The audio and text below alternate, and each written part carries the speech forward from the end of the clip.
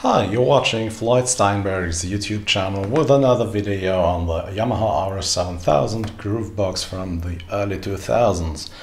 And one thing you might need to know when using this or planning to use this is how to create songs from your patterns. So we're going to take a look at that today, and I'll just load one of my patterns, press the load button, then OK, and now let's just load one of these here and listen to this.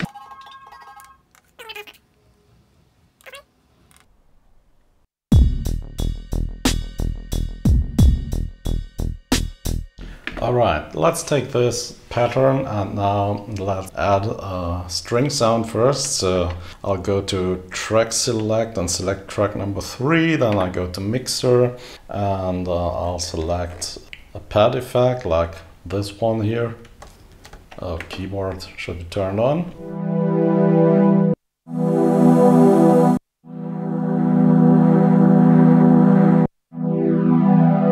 Alright, let's take this sound. Okay, exit, and I'll just record manually. So go to pattern, press record and play, and here we go. E minor.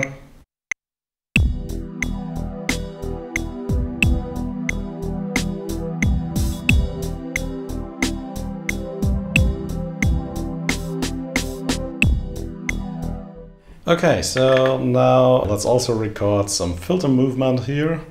Let's listen to this.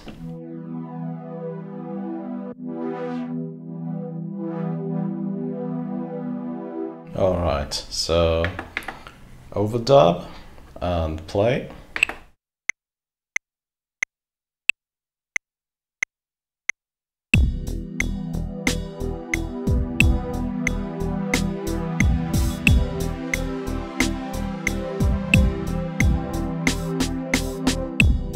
Okay, and maybe some LFO, so let's test this.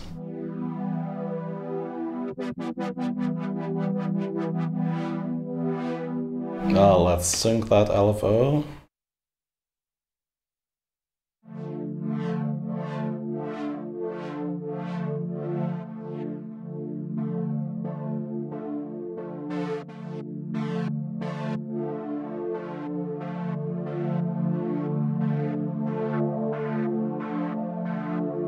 Okay, so now let's record this.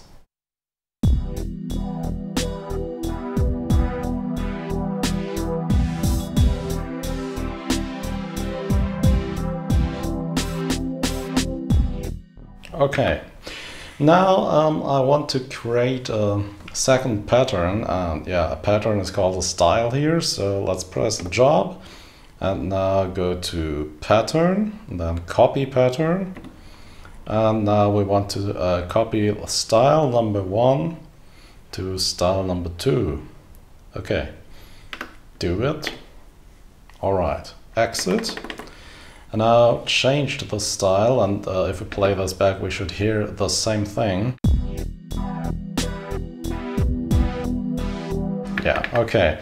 So what I'm going to do now is just to edit some notes. And I want to go from E minor to A minor. And yeah, so let's just edit this pattern here. And now you can see the notes here, E, G, B. And let's just change them manually. So move the cursor. And the E can remain the same, but we'll obviously have an A in there. Okay, do. And we'll have a C instead of the B, so do. So here are the brightness events. Let's see.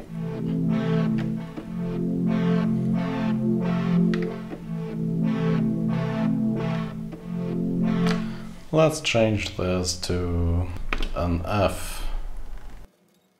Alright, so now we need to change the bass. The bass should change to A2, so let's go to the bass track. So let's take a look at that.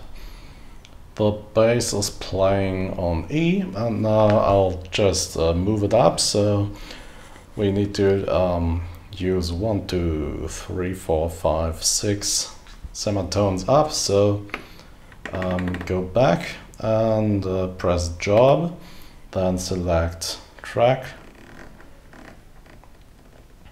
Transpose, select, and yeah, let's transpose from E to A, so 6 notes. Do. So let's listen.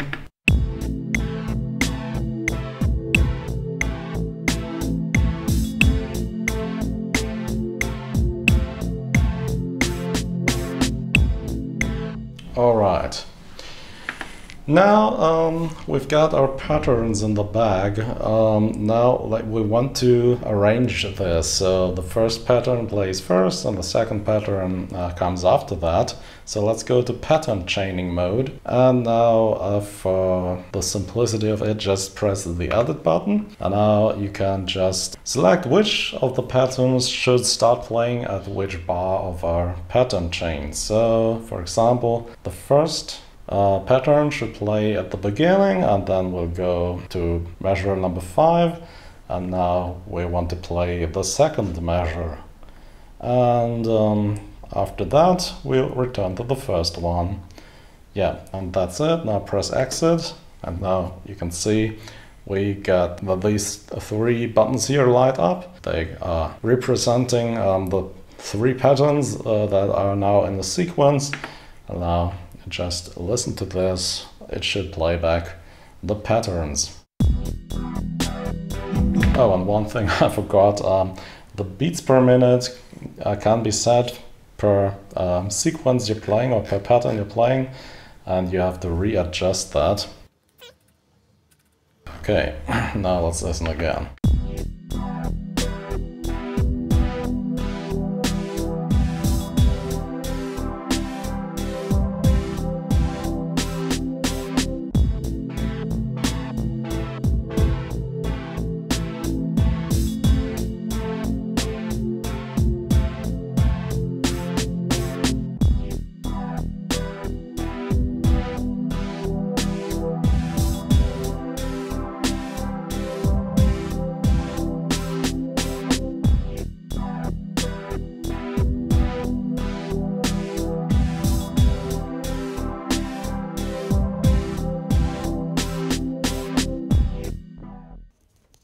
Yeah, and that's it. Pattern chaining on the RS7000. And what you also can do is to convert this to song. Just press the job button and then select convert to song, press OK, and then just do that. I'm sure, yes, completed. So now if you go to the song menu, you should have those 3 patterns aligned as a song, and now you can start adding other things here if you use this as a keyboard. Alright, see you next time.